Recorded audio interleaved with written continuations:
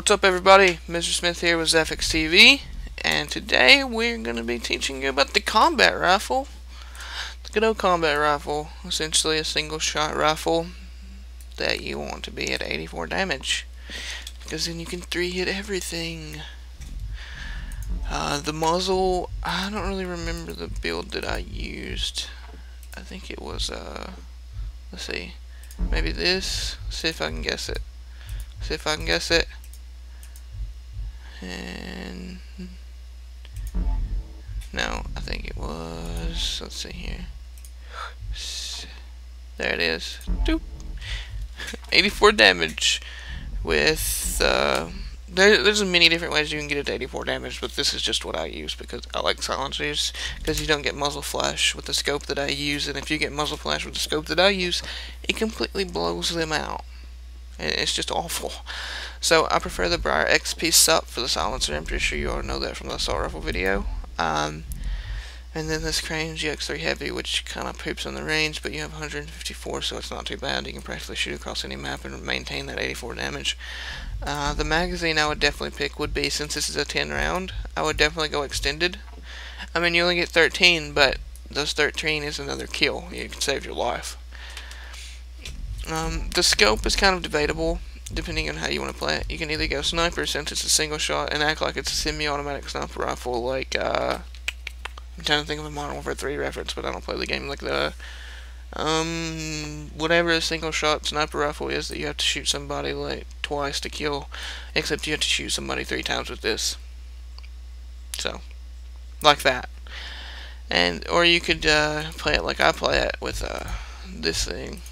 And run around, go back to scope, and run around and try not to hip fire anybody to the best of your ability, because the hip fire is god awful still, and they've busted a couple times, but the hip fire is still just awful. If you have to pretty much, I don't know if you can hear this, you have to pretty much go, let's see if I can get it close enough to the mic so you can hear it. You have to pretty much click like this.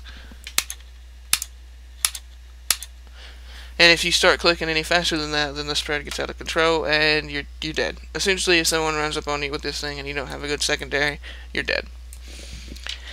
Regardless of how you play with it, so you kind of want to stay them, keep them, pick them off at kind of a distance, but I like to run around with it like an idiot, so I prefer the scope. So you might want to pick something more along the lines of this, a 3 zoom, just kind of pick them off a little bit, but I like the scope.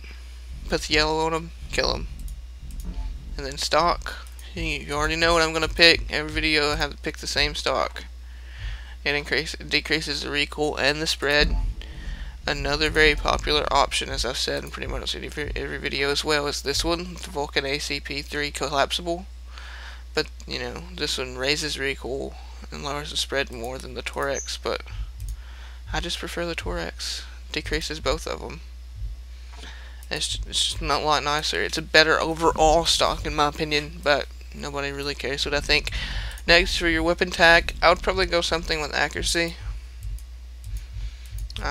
Just because with accuracy, it's just much easier to deal with, if I'm honest. You could get something like this. Like, you could get the dollar sign or something like this to add to ammo. And it would bring you up to 15 bullets with extended mags, but I think accuracy is a bit more important. And this will just decrease your spread a little bit more. And then there you go. Combat rifle. Pretty simple. You could max out the damage, which I played with it. It was awful. If you max out the damage on it, you pretty much have to sit in a corner. Like, this is the max damage, and the spread on it still, like, the spread on it with whatever else you have on it is still awful.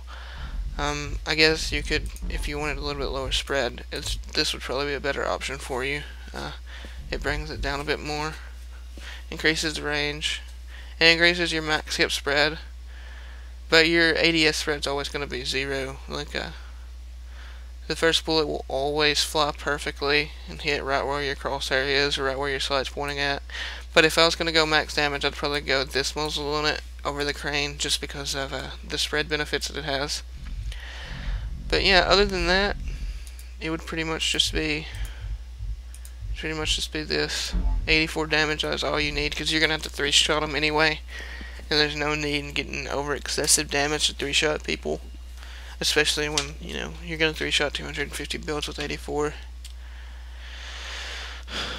I think, no, am I being stupid? Let me check my calculator really quick. I think it's 84 little 3-shot. Hey, 20% battery remaining, look at that.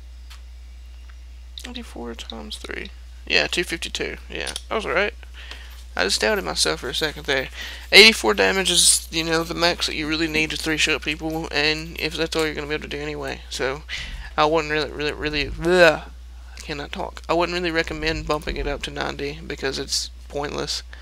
You know, all it does is make your max damage 270 in 3 shots, but this is the combat rifle I would run right here. You could go low spread as well, but it doesn't really help. That would be this. And this brings it into a 4-hit kill. You know, this right here, 0.7 hip spread. But the max is still 20, and that's the big problem. Your initial hip spread isn't really an issue.